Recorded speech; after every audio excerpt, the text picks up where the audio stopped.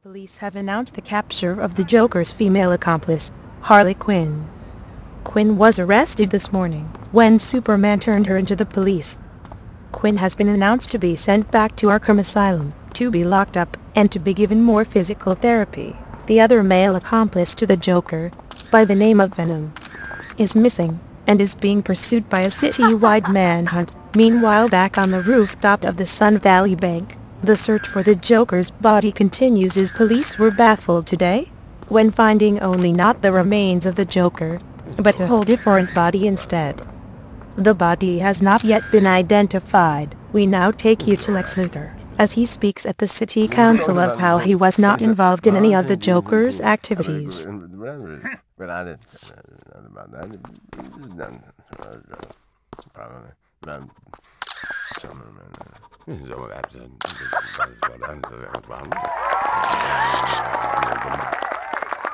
This is Channel 6 News. I'm Deborah Hill. And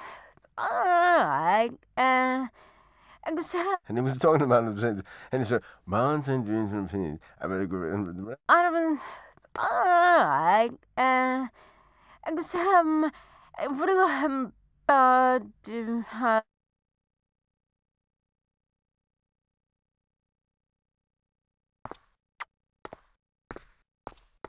and then it was a woman said, and it was just a woman said, and then it was a woman said, and it was just a woman said, I'm born with that.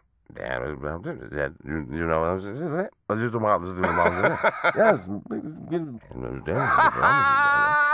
it was just a woman said, I'm born with that. That you know what I'm saying? I just about to do the mom. Yes, and then it was a woman said, and it was just a woman said, I'm born with that.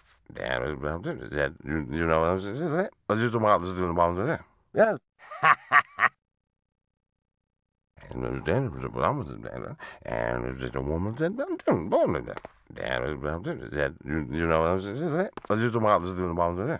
Yes, this is what I've said. This is what I'm glad for that. This is what I've said. This is what I'm glad for that.